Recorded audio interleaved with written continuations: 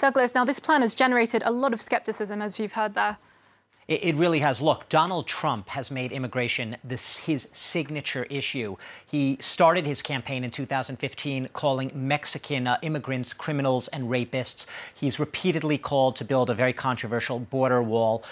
Basically, a lot of the skeptics and critics say that he has used immigration almost as a cudgel, or rather to fire up his own base of core supporters, rather than to really forge true consensus on a very complex and difficult issue. The Southern Poverty Law Center, it's an immigrants' rights group, among other things. It basically said that Donald Trump used his bully pulpit, as they call it, at the White House on Thursday, in order to double down, this is their words, on his war on immigrants, rather than to seek solutions to the deeply flawed problems of an immigration system that has led to a very real humanitarian crisis at the southern border of the U.S. and in detention centers across the country. I want to show our viewers, though, what the Democrats' main complaints with this and why, as you said, they're saying it's dead on arrival. The biggest thing here is that first point that I put on here. No path to citizenship for Dreamers. The Dreamers are this estimated, anywhere from 1 million, 1.8 million illegal immigrants who came to the U.S. as children, often have been living in the U.S. for decades, speak English, have jobs, are highly qualified often, and yet there's no prospect for them. They had been protected under an Obama-era program that allowed them protections, allowed them to renew work permits every 2 years.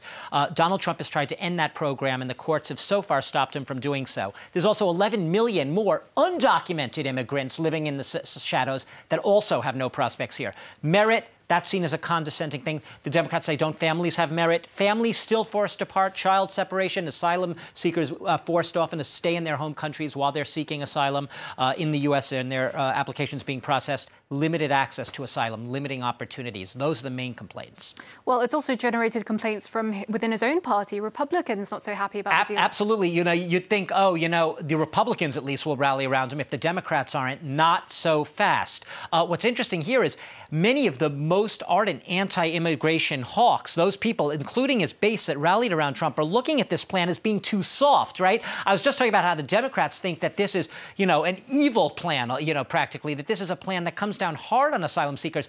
Republican anti-immigration hardliners see it from the exactly different perspective, glass half full. For them, this is much too soft. They want to limit immigration cut the numbers of immigrants coming into the United States. They don't want to do anything that smacks of giving more opportunities to people coming in. They're all about limiting immigration and getting tough on security, that border wall, border patrol, customs patrol measures. So it doesn't cut the levels of immigration. It leaves it neutral, even though it's sort of rebalancing, if you will, the types of immigrants that will come in. Right now, 12% of immigrants come into the United States on merit, and the rest are family-based or for humanitarian reasons.